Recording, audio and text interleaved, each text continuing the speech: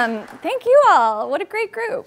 And I have been coming to this series for a while, so it's my honor to participate in and spend this evening with y'all. So thank you for being here.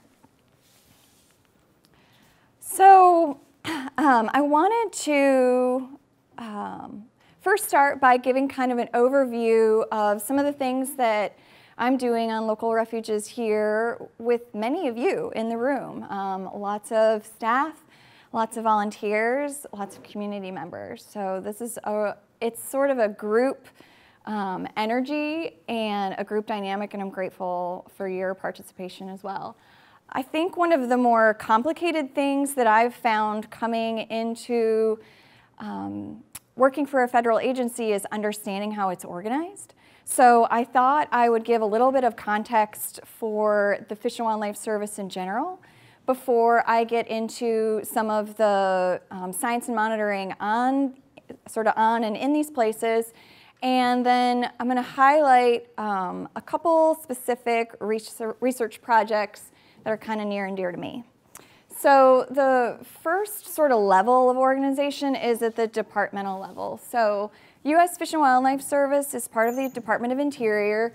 It has quite a few bureaus and agencies, some more recognizable than others. Locally, we also have Park Service here.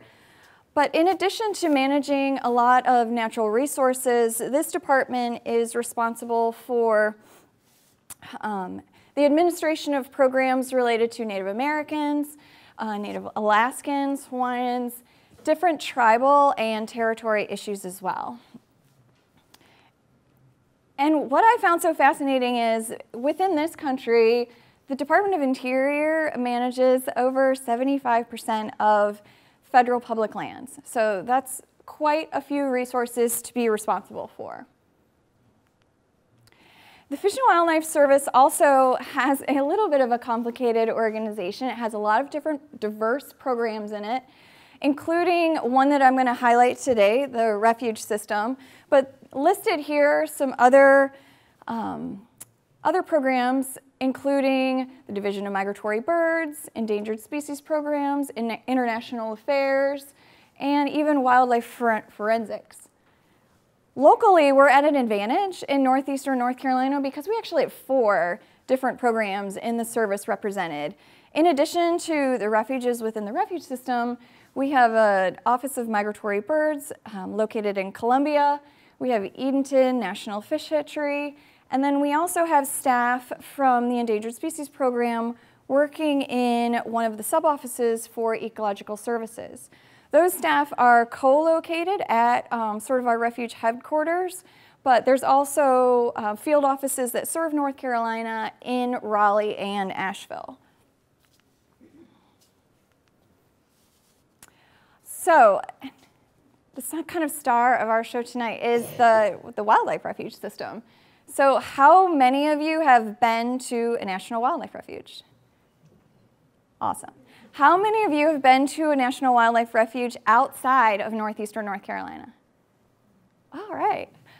So the Wildlife Refuges are located across the country. That includes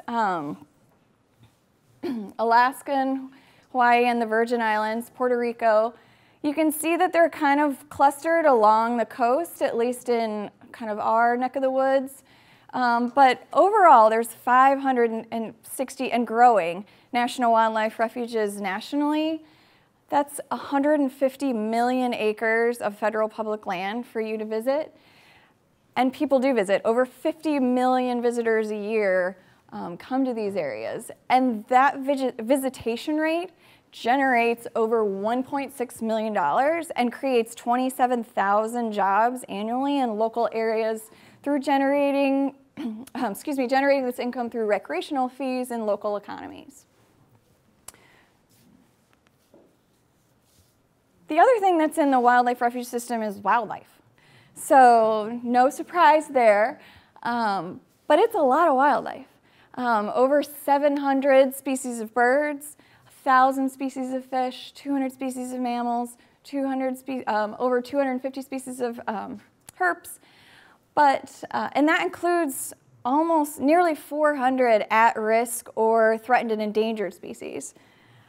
I chose to actually highlight a couple things that don't get represented well, and that's the plants and the insects and invertebrates. We honestly have no idea how many of these groups are on refuges because they tend to be what I call charismatic microfauna and flora. They're just the small itty-bitties, and we don't really assign as much value as they deserve. So I wanted to feature a couple of my favorites here. What do we do on refuges? Well, the mission of the refuge system really mirrors the mission of the Fish and Wildlife Service more broadly, and that is to create a network of lands and waters for the American people by conserving and managing fish, wildlife, plants, and the habitats that they require. How do we do that? We use several different guiding principles. First and foremost, we're land stewards. So we're managing the land in different ways. Sometimes that's just closing an area and having it be sheerly protected from whatever disturbances around it. Some of it's more active management, but whatever is necessary to sort of achieve those goals of the mission. There are wildlife-dependent uses. Many of you are familiar with these, we call them the big six: hunting, fishing, wildlife observation, photography, interpretation, and education. I am willing to bet most of you have engaged in these activities on a refuge because that's some of the reasons why we visit these places. Partnerships are key for us to meet our mission. And I'm going to go through several different projects that kind of outline that need specifically. And why I'm here tonight as part of the Science in the Sound series is we're a science-based organization. So I'm held to the same standards of scientific integrity and want to reflect that commitment through conservation, delivery, and management. Partnerships are key to our success. We're a small group of folks. This is just a sampling of local partners that we interact with here in Northeastern North Carolina. What is not listed here are many of the academic institutions that I'll be highlighting as well. But these are some of our regular partners and players in the ongoing science and monitoring on refuges. So I wanted to first, before I get into some of the science, I wanted to talk about just the general benefits of wildlife refuges. Why are refuges important? And I think many of these you all know, but I think it's worth going through specifically. So the first one is health. And what I mean by that is integrated health. Physical health, mental well-being. There is a growing body of research that supports the value of a strong nature health connection. I am better when I am working outside. So I suspect it's that way with many of you as well. If you can take a break and take a walk and sort of enjoy some of these incredible environments that we're surrounded by. The second one is recreation. There are world-class recreational opportunities on National Wildlife Refuges. Hunting, fishing, paddling, hiking, bird watching, wildlife observation, photography.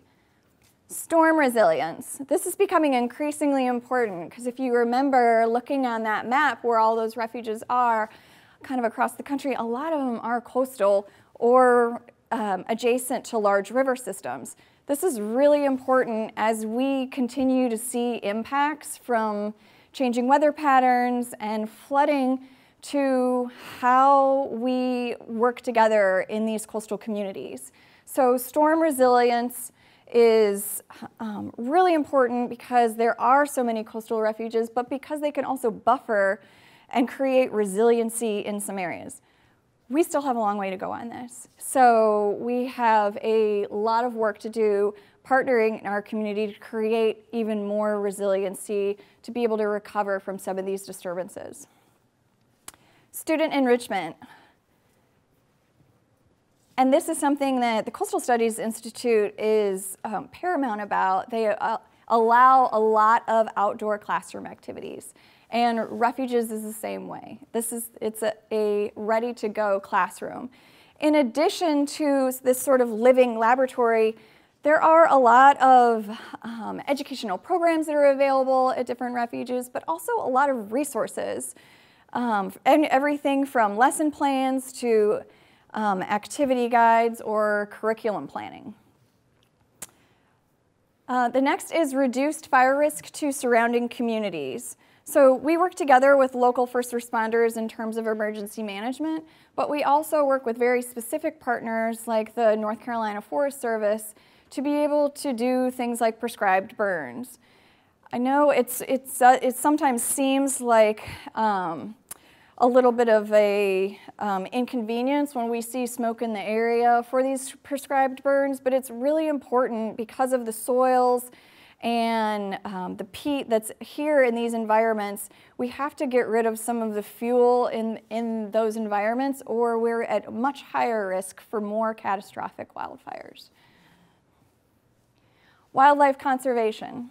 This is kind of a no-brainer for wildlife refuges, but the bottom line is we're creating a lot of habitat and just protection areas for a whole suite of species. Biodiversity. This is a kind of a big word, but I like it despite the jargon of it. And what it really means, honestly, I think it's a simple concept. It's the interconnectedness. So it's how each part interacts and depends on the other in nature. And ecological communities that have high levels of biodiversity really are more stable. They are able to buffer themselves from environmental stressors and able to recover faster from disturbance. Clean air and water, things we take for granted, but refuges can provide active filtration and purification. Cultural heritage. Some aspects of refuges are connecting us to our history, whether it's fossils, whether it's archaeological evidence, whether it's artifacts, or places like lighthouses. Economic benefits. I recently read a stat from a report that came out quite a few years ago, but I thought it was really interesting and I'd share with you. For every dollar that Congress allocates to the National Wildlife Refuge, $5 goes back into local economies through visits for recreation. I thought that was pretty substantial. So these are the kind of collective benefits of why refuges are important to me. But it's also really more simple. And the fact of it is, like, refuges, proper noun, big R refuges, are refuges, small r refuges. So they're a place where you can wander, and you can just kind of take a breath and look for your light. That said, there are some policies to keep all of those components sort of in place and available for everyone. So there are policies on refuges, policies and laws to follow when you're visiting refuges. And these really vary station to station, so I encourage you, if you have any questions, you can always look it up online, or there's usually refuge policies posted when you enter a refuge on some signs. Generally, refuges are open sort of daylight hours. Like I said, the uses and activities vary by refuge. For example, at Pea Island, there's no hunting year-round because of sort of the mission and purpose and animals, frankly, that use Pea Island. And it's a human safety issue. But at Alligator River, there are a lot of opportunities. So you can get hunting and fishing permits for a lot of the refuges. I brought actually some tonight because many of these are self-issued. They're free and self-issued. There are some special events that are permit and fee-based, but if you're interested in that, I brought some this evening. There's also a series of activities that you need a special use permit for. And these are things like doing active research on refuges, or doing any kind of like tours or commercial activity. And then there's even more specialized permits available for things like firewood collection or boat mooring. So if you have any questions about those, please contact one of our staff members and we'd be happy to tell you more. There are areas closed.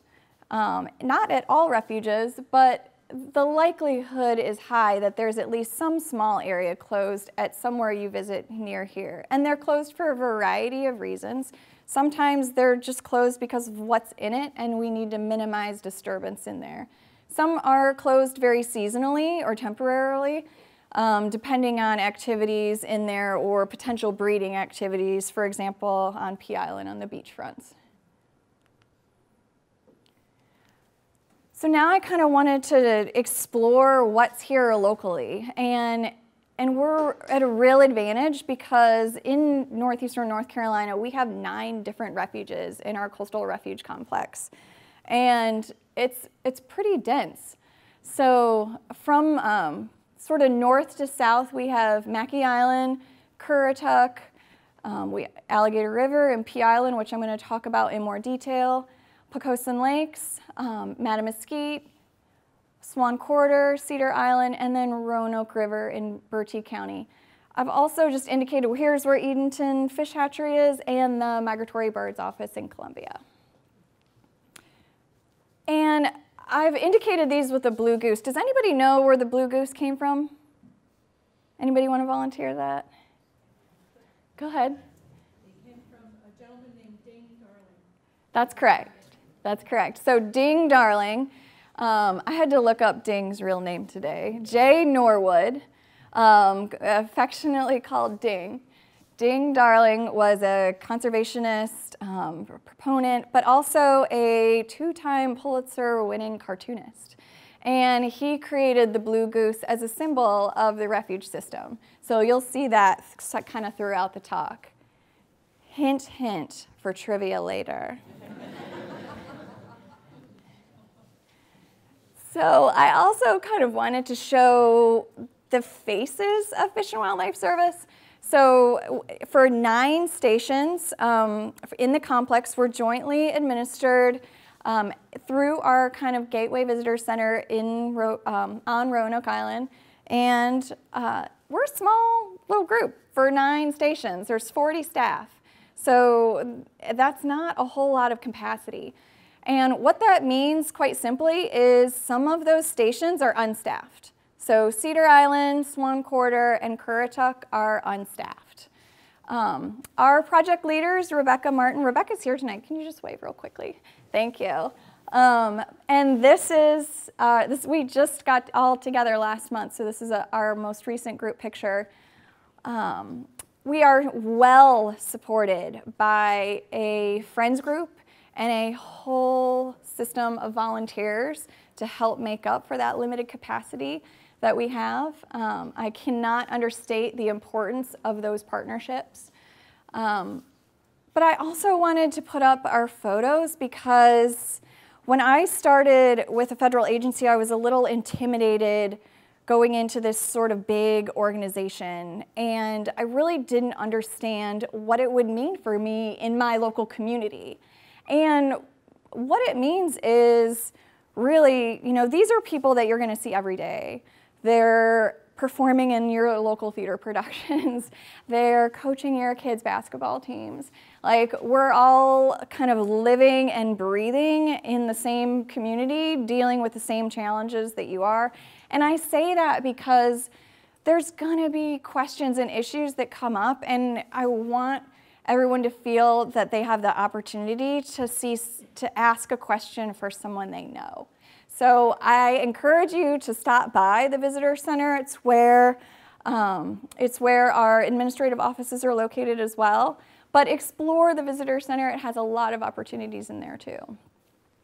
So within our complex, there's sort of similar programs as the refuge system, everything from biology to law enforcement, maintenance, visitor services, fire management. But I'm really going to focus on what my team does in the biological program. And to do that, I'm just going to highlight some activities at 2 specific refuges, Alligator River and Pea Island. And we're going to dive into Alligator River first. So how many of you have been to Alligator River? Wonderful. So Alligator River is on mainland Dare and Hyde counties. It encompasses about 160,000 acres with the Dare County bombing range in the middle. That's about 46,000 acres, operated by the Air Force and also used for training exercises by the Navy.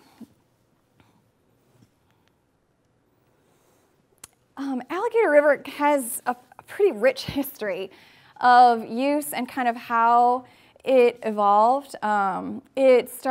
People originally sort of settled it for timber uses, and that turned into sort of a paper company and then a farming company, and eventually Perulian Corporation, which was a combination of First Colony Farms and Prudential Life Insurance Company, donated this land in 1984 to the refuge system as facilitated by the Nature Conservancy. And it's a pretty special area because it contains not only a diversity of habitats, but a wide swath of undisturbed forest. And this is a whole, and this and other habitats, lots of wetlands, pocosins, pine forests, salt marsh, and still operational farmlands. That's creating habitat for all types of species, including a whole host of birds and waterfowls, alligators, red wolves, black bears, lots of neotropic migrants. It's a great time to start seeing warblers, and it's a really neat place to see a lot of different species. There are alligators at Alligator River. We're at the very northern range of the American alligator, so they're pretty slow growing, but there are a bunch of other things too, and here's sort of just a sampling of some of the wildlife you'll see on the refuge. The management priorities on the refuge are a little variable because we have so many different types of habitats. So it ranges from cooperative farming to managing wintering waterfowl to threatened and endangered management of things like red wolves. Because of where it is, and specifically because we're surrounded by water on three sides, Alligator River has really become a laboratory of ground zero for the impacts of climate change. So there are a lot of things happening to monitor the impacts of that.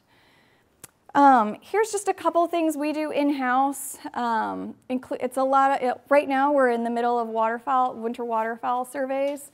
Also a lot of water management. The maintenance crew does a lot of heavy lifting for our water management.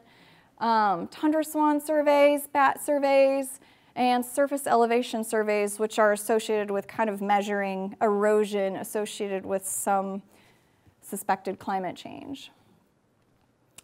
Alligator River has some challenges in its management goals as well. And one of them, this is sort of a 1-2 punch here, because in this area, a lot of these lands have been systematically ditched and drained using a canal system and V-ditches, and that makes water, like the normal water movement in these habitats, really challenging. So here's one of the canals on the refuge adjacent to the farm fields, and this sort of blanket of green is an invasive species called alligator weed, which sort of exacerbates the challenge of draining water out of the canals when we want to.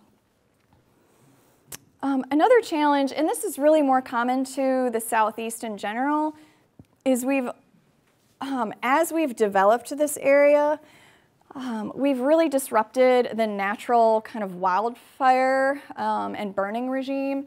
And because of, and I mentioned this earlier, because those fuels tend to store in those especially peat and organic soils, the fires can, when they do start, and they do start often, as you all have seen through lightning strikes and wildfires we've had over the years, they tend to be hot and they have the potential to be catastrophic. So this is really challenging, especially because of the community interface with neighboring areas that we are trying to mitigate that through some regular prescribed burns. And then this photo is the shoreline of Alligator River, and it sort of goes back to what I mentioned, how everything is really changing rapidly here as compared to other places inland. And what I mean by that is we really do see the impacts of sea level rise and saltwater intrusion almost in real time, it feels like, on Alligator River. So we are trying to look at mitigating some of those impacts because they're having huge additive sort of stressors into converting forest habitat to marsh, but also eroding the shoreline pretty significantly. So there's a lot of research happening at Alligator River, and almost all of it is conducted by various partners. And I've just listed just a sampling of some projects that are ongoing and our partners who are conducting them, but it's everything from seasonal movement of alligators to a lot of these issues related to tracking climate change and thinking about coastal resiliency. So looking at how to restore the natural hydrologic regime, how to measure impacts of sea level rise and saltwater intrusion, and to look at some of the carbon and water cycling of these natural forests as compared to nearby developed areas. There's also some really neat cultural studies going on. Sarah Parkin just finished her dissertation at East Carolina looking at some digital reconstructions of Buffalo City, and also some night sky surveys that are looking at the impact of light pollution because it's pretty dark at Alligator River. So I wanted to focus on one specific project on Alligator River that I've just participated in the slightest bit. It's a big collaborative effort between Virginia Tech, University, USGS, the Department of Transportation, and Copperhead Consulting. And it was looking at bats. So many bat populations, especially in the eastern US, are experiencing population declines rapidly as a result of a disease called white nose syndrome.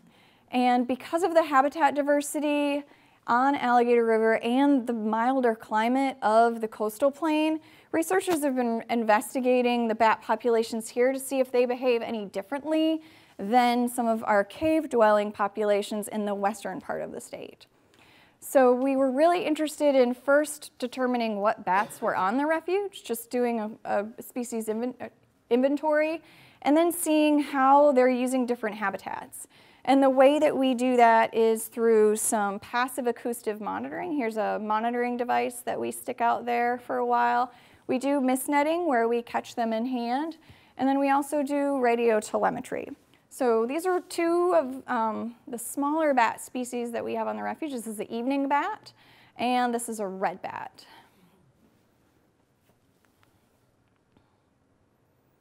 So what did we find? Well, we found some pretty cool stuff. First of all, we found a lot of bats.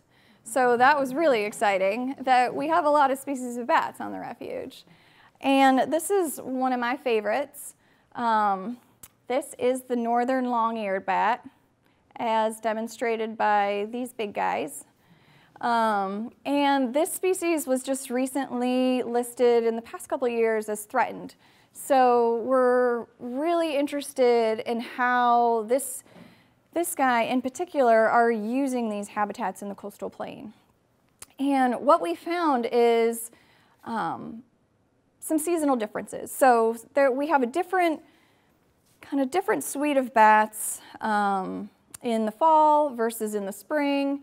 But these guys, the northern long-eared bats, tend to stay here year-round.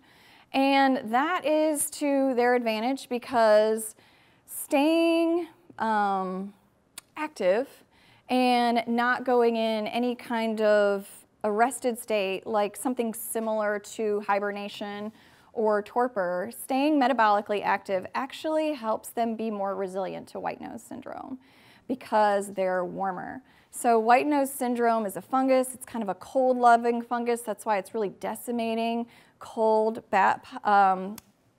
cave-dwelling populations in the mountains. And hanging out here on the coastal plain, they're warm enough that they're not really becoming more susceptible to this. So that was a really neat piece of information that we gained from this work.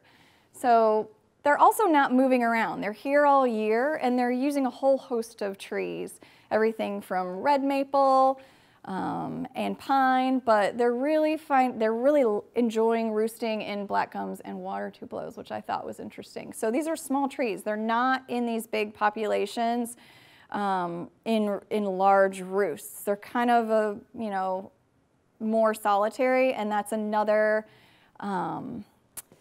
advantage to sort of avoiding disease exposure as well. So we have not detected any white nose so far. So this is ongoing, but I suspect because they're not colonial and because they're more active, hopefully they have these sort of characteristics to make them a little more resilient. So I'm going to switch over to Pea Island. How many people have been to Pea Island? Yeah. How many people have been this week? Michael. So Pea Island is a narrow strip of land just south of Oregon Inlet, and our southern border ends really at Rodanthe, right at Merlo. And it's 5,800 land acres, but it has almost 26,000 acres of proclamation boundaries, boundary waters around the refuge. The refuge doesn't manage those waters. The state and the Park Service manages those waters, but they are sort of a refugia for a lot of migratory birds. And both of those were set up, that boundary and the refuge itself was established in 1938 by executive order. So that's a little different than how Alligator River was established more contemporarily. So it is in the middle of Cape Hatteras National Seashore. The seashore was established in '53 after the refuge was established. So it is operated differently, but we partner on a lot of various things. It's one of the most visited refuges in the country. We estimate that there's about 1.7 million visitors a year, and that's been growing over the past several years. For such a little stretch of land, it's got a lot of different habitats, everything from open water, oceanside dune, to marsh and salt flats on the other side. Because of where it's situated and how it is on the peninsula, we're kind of dead center, midpoint of the Atlantic Flyway, which is a migration corridor for a variety of animals. But how it sort of plays out in practices, you can see over 365 species of birds at Pea Island, and that's pretty exciting. You can also see marine mammals and sea turtles, and the management sort of varies from prescribed burning and seasonal area closures to managing more of the wetland habitats here. So just to point out, this is a big flock of redheads. The redheads have started to arrive already in Pea Island. On the peak, maybe the peak day that we see them, there could be 25,000 redheads in the impoundments. And it's a small area. The impoundments are only 800 acres. And you may see 25,000 birds piled into a 400-acre pond. So it's a pretty exciting sight to see. Whoops.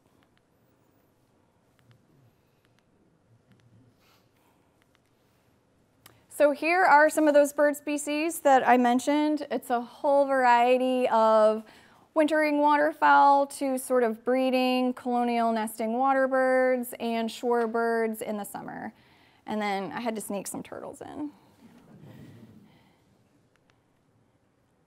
Pea Island's pretty challenging too, for really different reasons.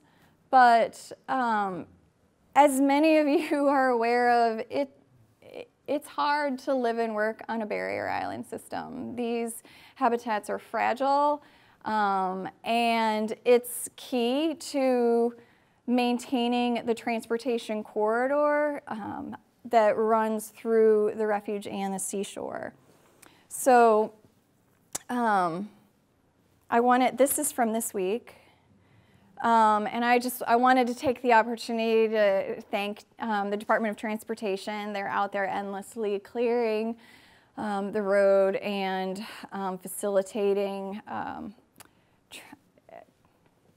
everything really down there related to the highway. So it's a really tricky situation down there, and it takes a lot of open communication between everybody. And I can't find any other photos to demonstrate why coastal resiliency is more important than this. So this is going to continue, and this is going to be an ongoing conversation in our community. So in terms of wildlife management priorities on Pea Island, it's mostly a place for the birds. So we're looking at wintering waterfowl habitats, breeding waterbird habitats and shorebird habitats, and also focusing on some of the endangered species that are there. So in terms of monitoring, we do year-round bird monitoring at Pea Island. Most of the monitoring is focused on the impoundments for the waterbirds and waterfowl in the winter, but there are beach-wide surveys all spring and summer, and we see our shorebirds and waterbirds nesting and using these areas probably about 6 months of the year. So you will see these kind of temporary closures from in sort of the April to August timeframe on the beach, and it's because the birds are there and we're adaptively managing those areas as birds use them and don't use them. So these are, again, a sort of an example of research projects here on Pea Island. It's really variable, but it kind of keys in on the two things that are most obvious there, like managing migratory birds and also looking at issues of coastal geomorphology and coastal engineering. So one of the projects that I just wanted to highlight specifically is a project that's ongoing here at ECU and CSI. And this project is part of a larger ongoing collaborative effort with Department of Transportation and NC State, as well as ECU. But this particular piece of it was looking at beach renourishment on the south end of the refuge and the impacts of that from efforts that happened in 2014. So in 2014, about 1.5 miles of the southern part of the refuge was nourished, 1.3 million cubic yards, with a price tag of about $18 million. And here's JP and Reed, our co-PIs from ECU, and here's an aerial view of some of that effort. And what that entails in terms of nourishment is sand from different offshore sites are dredged up and put on the shoreline to widen the beach width in a particular area. And this is important to kind of match up because there's the wide variety of sand. I never knew how much until I moved here. But all sand is not created equal. And you really want to focus on trying to match up that sand because as best you can from these sites that you're dredging it from, because the variance in sand size and the composition of the sand, the difference between these sites and where the sort of native sand is on the beach can potentially be really problematic, both for coastal engineering. So if that sand isn't sort of well suited to each other, it makes the beach and dune really susceptible to erosion and full-out loss post-nourishment. And then the biological aspects of that is if the sand isn't similar enough in grain size and mineral composition to the sand that's already on the beach, it can really impact the invertebrate community. And that has pretty big consequences for many of the foraging birds that are using that area. So here's some methodology that Reed and JP and team were using. So here's the very southern stretch of it. This is all where beach renourishment occurred, and they had transects set up here, and they compared it to sort of a suite of control areas further north. And you can see them sort of collecting invertebrates and doing some shoreline mapping here. So the initial results just came in last year, and one of the take-home messages is it's complicated. So there's a lot of variance, especially with seasonal differences, and you can all attest to this. Our winter beaches look different than our spring and summer beaches. And that shows up in some of these analyses. But that said, we did see some initial differences in coquina and ghost crab populations between the two sand sources. What was interesting now that we have seen a couple years past the nourishment event is it really only provided about 3 years of mitigation. And that is a cost-benefit analysis for the price of the work versus the sort of buffer time that you get out of it. And what I mean by that is, since then, the beach width and the sand volume is back to original, if not lower, placement before the nourishment effort.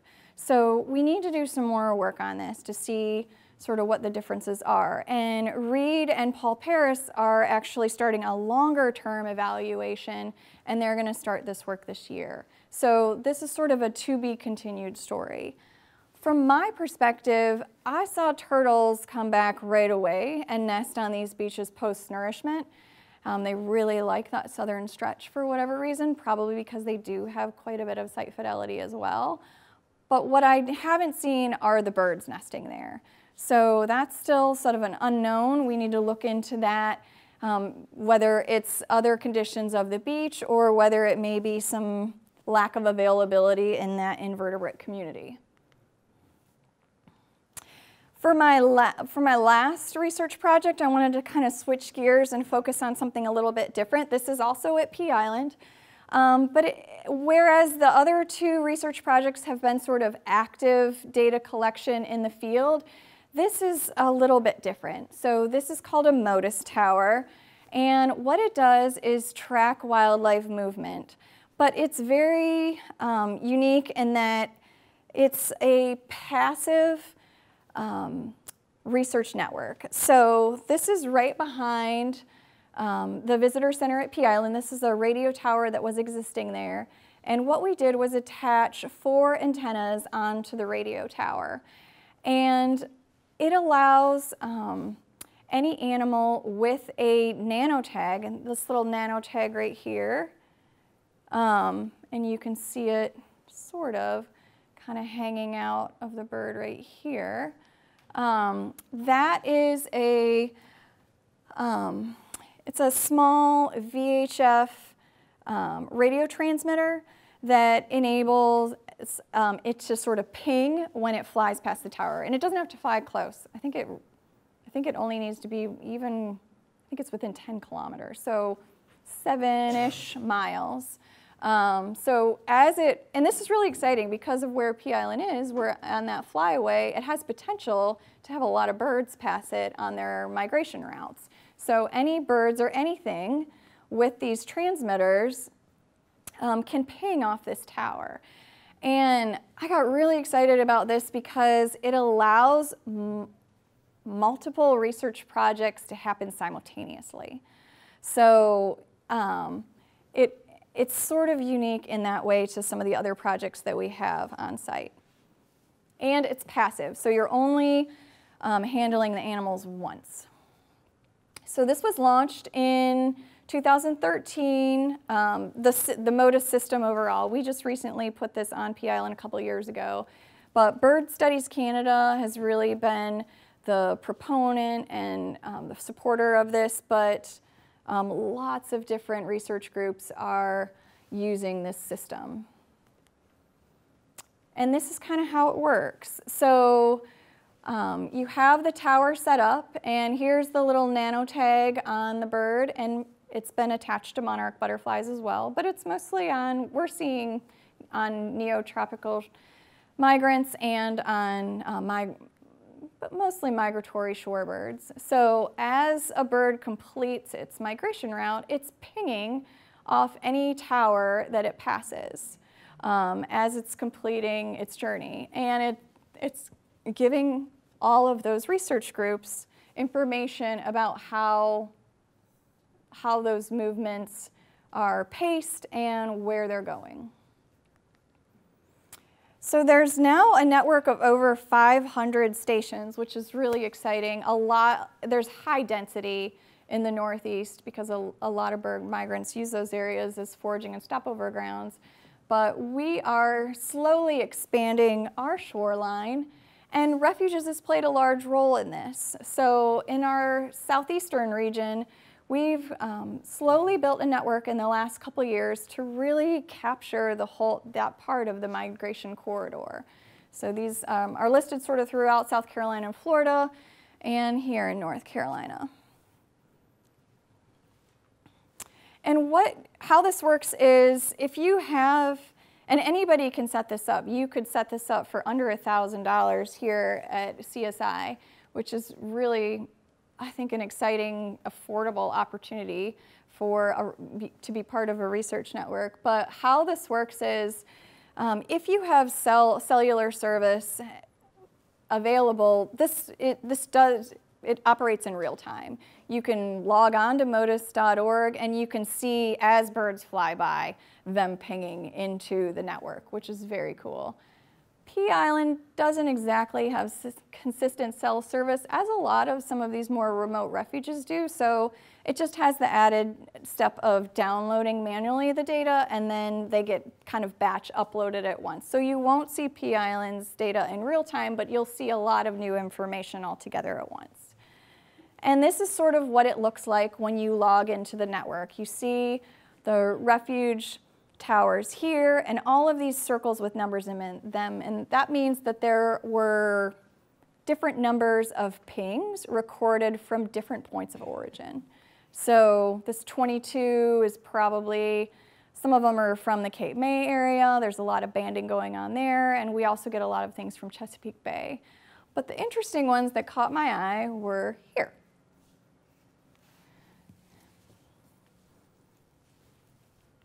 So when you click on that array, you get to see all of these different data points. So there were 5 data points in this cluster. And when you choose a specific data point, you get information about the bird itself. So when it was tagged, where it was tagged, and then when your tower detected it, which is pretty cool. So this turned out to be a sanderling that was tagged in the Arctic Circle. And we've picked it up a couple times, but I thought this was so impressive because sanderlings are kind of unassuming, generally unimpressive birds. And I don't mean that in a bad way, but they're not our shorebird superstars. And I thought this was amazing because here is our quote-unquote regular old sanderling traveling 2,500 miles from the Arctic Circle, flying past Pea Island. Pea Island's not even its final destination. So it's going probably all the way to Argentina. But how exciting is that we get to capture that information? So I encourage you, go on modis.org. I printed out some fact sheets here as well.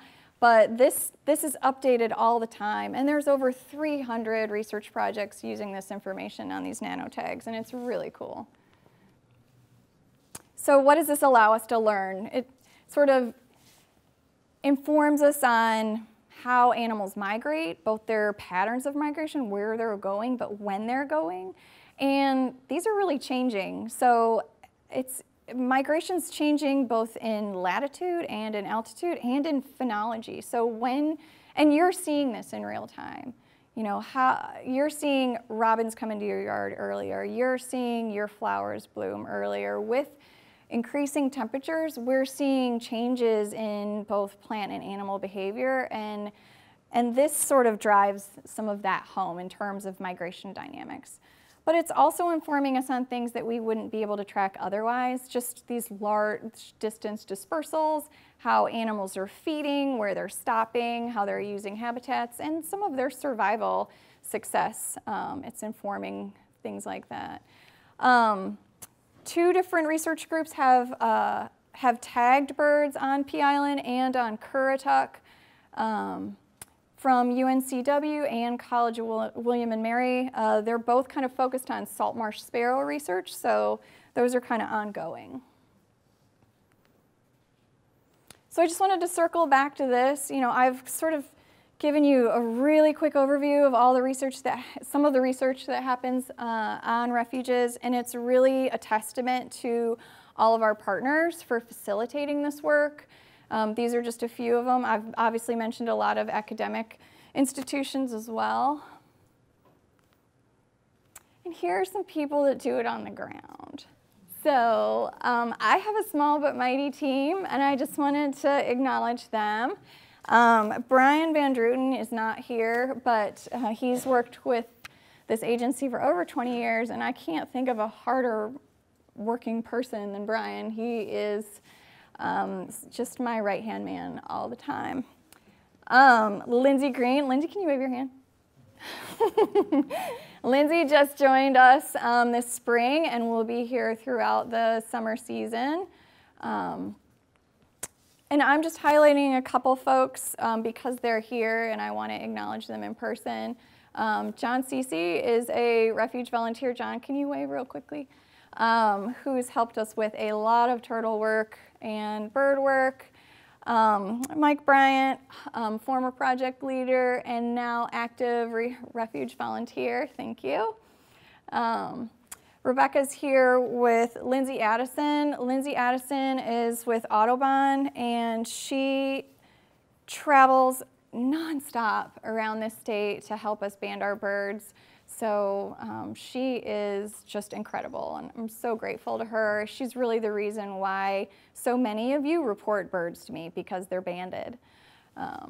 And we also are supported by a ton of refuge volunteers and interns. Elizabeth was here this summer and last summer with us. So how do you get involved? If you want to get involved with refuges, how do you get involved? I think, well, many of you have already told me you spend time on a refuge, so you've already checked that first one, which is really exciting. There's a lot of things to do on the refuges. I didn't talk about recreation really much at all, or educational or outreach opportunities, but there are some special events, and one's coming up that I just wanted to plug. The encore event for our birding festival, Wings Over Water, is December 6th through 8th. There are quite a bit of different programs, and they change seasonally, but I encourage you to look online. Through the fall and winter months, we do have monthly wolf howlings on Alligator River. And then you can visit a visitor center, either the kind of Gateway Visitor Center on Roanoke Island, or most of these other stations have visitor centers as well that I encourage you to visit. If you have a school group, there are tour opportunities. There's lots of volunteer opportunities. We're well served by interns, resident work campers, and lots of seasonal help. And then there are very active friends groups, both locally through the Coastal Wildlife Refuge Society or nationally through the National Wildlife Refuge Association. Please let me know if you would like more information about any of those. There is some information on the side tables as well. And with that, I'll end. This is my contact information and where to find me. My office is in the Manio Visitor Center, and you can also follow us on Facebook and other forms of social media. It's U.S. Fish and Wildlife Service in North Carolina. So thank you so much.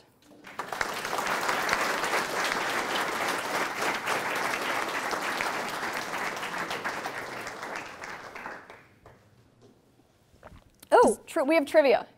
I can't forget our trivia. So I have 2 trivia questions. First of all, who could tell me the year that Pea Island was established as a refuge? 1938. 1938.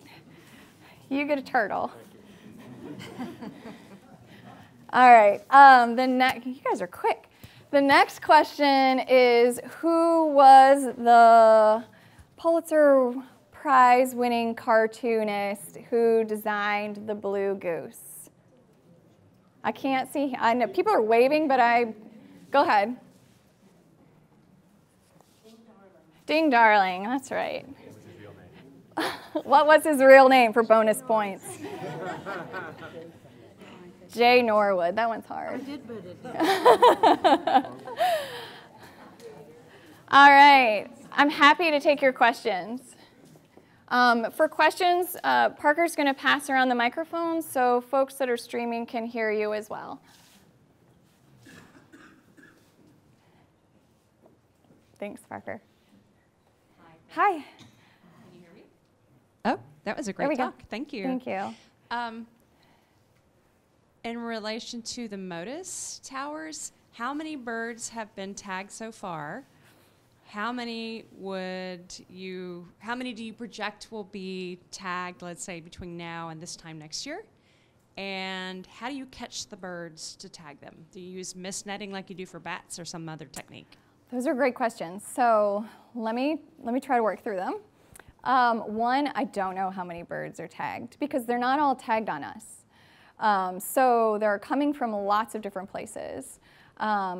I could say how many are tagged on us. I know that we have tagged, I think, about 35 saltmarsh sparrows this summer. But most of the birds that we see coming through are from different places. So I'm not sure how many are in the network because there are so many projects that are simultaneously happening. But I could say ballpark how many birds we've seen come through on us and ping off the tower, and that's about, I think, 250. So, and that's I think that's in the past 3 years.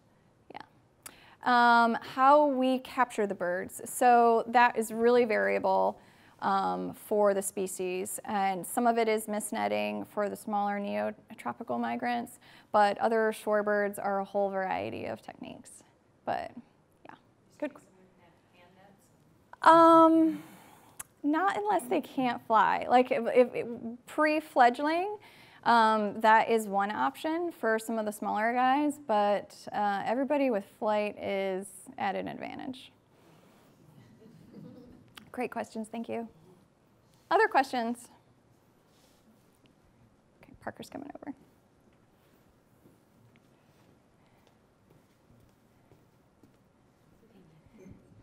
For your alligator research, do you guys tag the alligators to see if the population is getting big, or how do you monitor them? That's a great question. So we really are relying on partners doing that work. And the person who's done all the literal heavy lifting on this is a researcher named Steve Dinkelacke. He's at Framingham University in Massachusetts, and he has looked at this not only on Alligator River, but all over the coastal plain here. And he does tag them. They are they're satellite trackers. So he's looking at how, a couple different things. First of all, how they're moving, sort of what habitats they're using, how many there are. We're at the very northern distribution of American alligators, and when you see, what I've found so fascinating through his work was when you see an alligator on the side of the road and it's 10 or 12 or 13 feet, because we have some big alligators here, that alligator's probably 50 years old. They're really slow growing here, and they're not reproductively mature until they're about 25 or 30 years old, and then they grow even slower. So because it's cool here and they're ectotherms, it's even slow going here. But he's really looking at how they're using habitats, how they're moving around, and trying to get a population estimate for the refuge. But his work does feed a larger project in the coastal plain. Great questions. Thank you.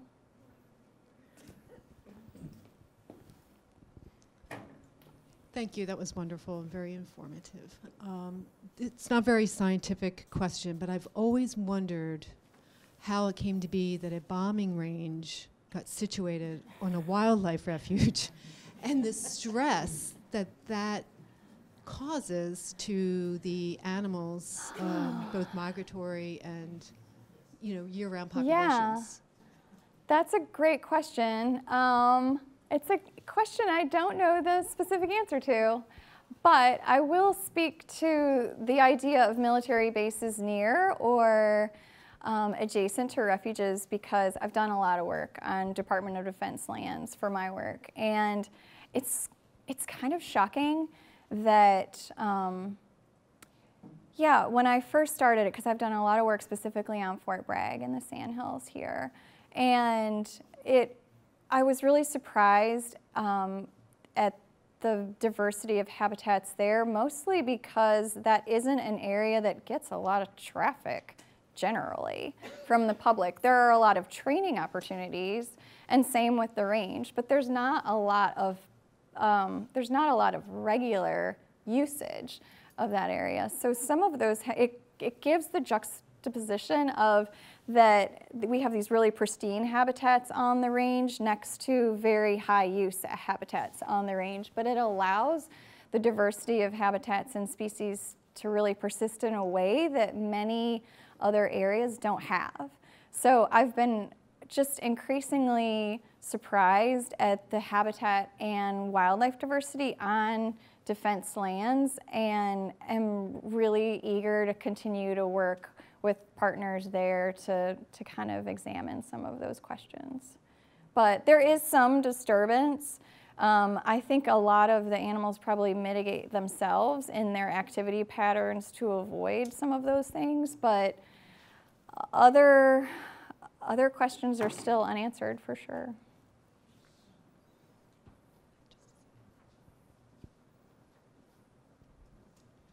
We have an online question. Sure. That question is, do you tag and monitor, and if so, what percentage of the black bear population at Alligator River? So did folks hear that? Do we tag and monitor any black bears on Alligator River?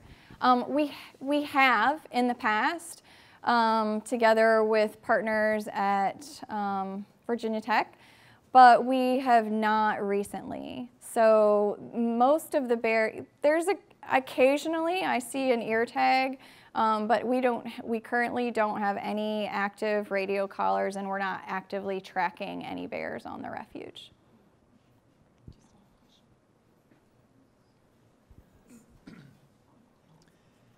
Hey, thanks for coming this evening. That was an excellent presentation. A lot of people, a lot of communities on the Outer Banks are talking about the impact of coyotes on the Outer Banks. Mm-hmm. And I was just wondering, what is the impact you've seen in the Alligator Wildlife Refuge, and how has that changed over the last 5 or 10 years? Great question. Thank you. I'm going to pivot a little bit, because I've actually seen more impact on Pea Island than on Alligator River, which is surprising to me.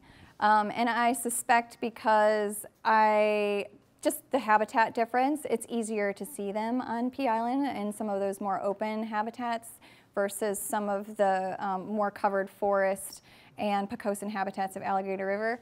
I have no doubt they're at Alligator River, but I don't physically observe them as much as I do at Pea Island.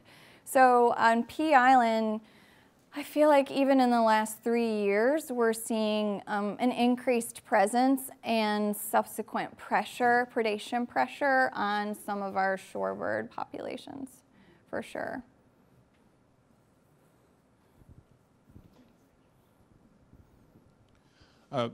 There's a lot of research going on, and I was just curious if the service announces when things are published, because you've got, 20 universities that you're working with, and it's all coming out of this area.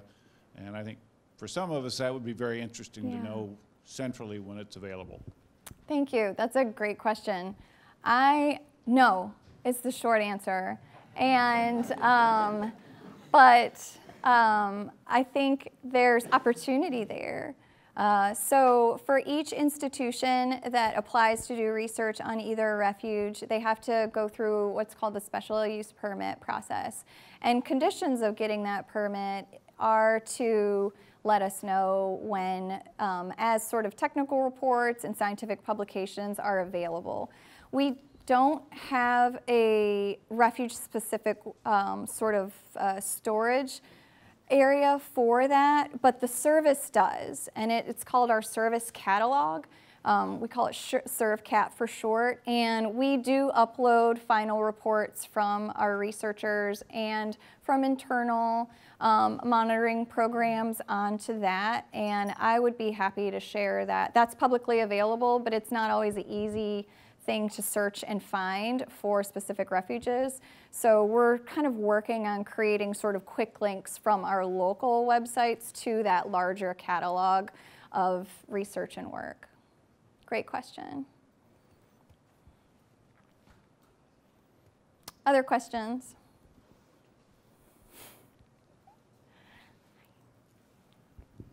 Yes, thanks for coming out. I wanted to ask a question about something that's kind of near and dear to my heart, and that's fires. I know that the Nature Conservancy has been working on saltwater intrusion near the Point Peter area and some of the mitigating things that they've done out there.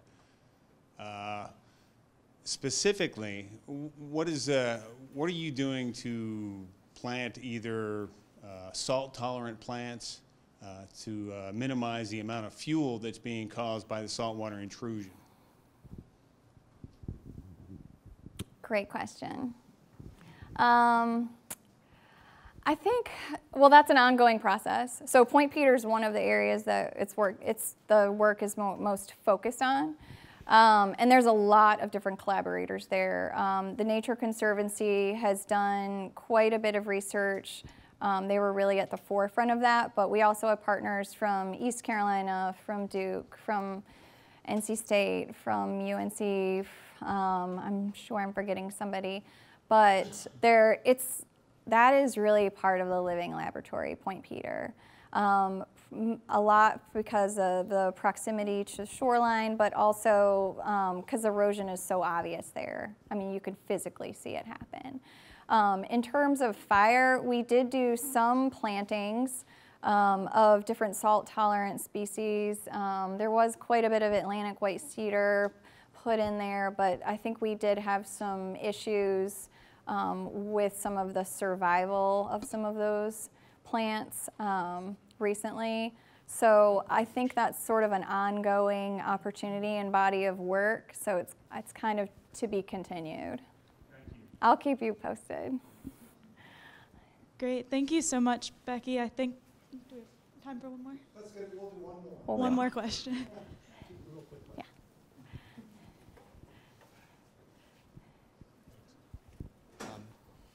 Thanks again. Thanks. How long do the transmitters last that are placed on the birds? Great question. It's really variable, but on most of the smaller neotropical migrants, it's about a year, which is pretty good for something that small that needs general battery maintenance. But yeah, so we're hoping the technology can continue to improve, but right now that's kind of the limiting factor. Okay. We could probably get more battery life out of them if they were larger, but we don't want to make the birds at any disadvantage. Just wondering how long it took that bird to fly that far north. Well, that's a normal migratory route. So but we could track that in the system, so we can look it up. Yeah. Well, thank you all very much for all your questions, and thank you for visiting with us tonight. Thank you.